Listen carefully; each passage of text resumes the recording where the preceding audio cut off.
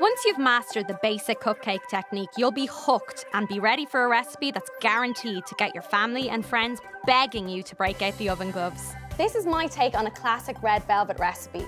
I like to add a secret ingredient. My favourite fruit, raspberries.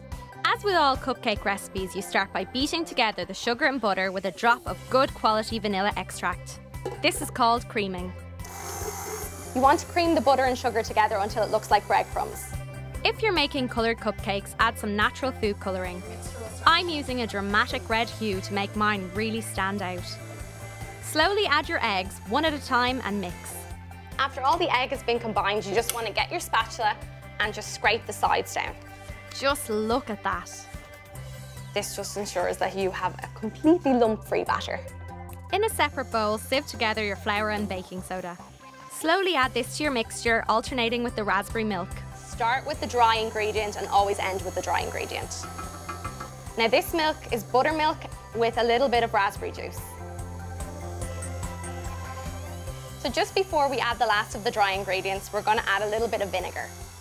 It's one of the secrets to the red velvet recipe. You want to give it one last scrape down before you mix it up again.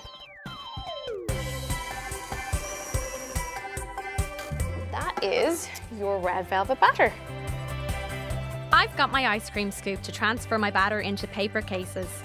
Just look at that colour. It really does pop out at you.